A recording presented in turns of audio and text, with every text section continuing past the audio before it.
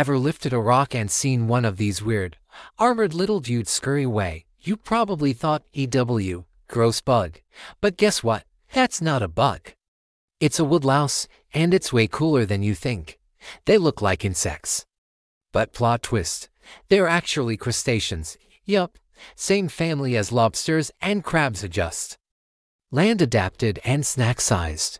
They even breathe through gills, which is why they love moist, dark places.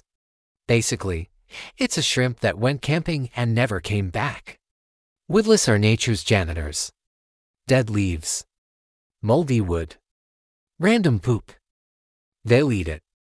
And while you're complaining about yard work, they're recycling nutrients back into the soil like tiny compost machines. They clean up the mess so plants can grow. You're welcome. They've been crawling around for over 300 million years. That's dinosaur-era level survival.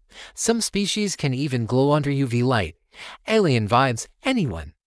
And scientists are studying their poop-eating powers to improve sustainable waste systems. Not bad for a garden gremlin. So next time you find one in your basement or under a log, maybe don't squash it. That little armored tank is older than your family tree and doing more for the planet than half of us. Tag someone who always screams at bugs, and follow for more tiny legends of the natural world. Stay curious, stay weird.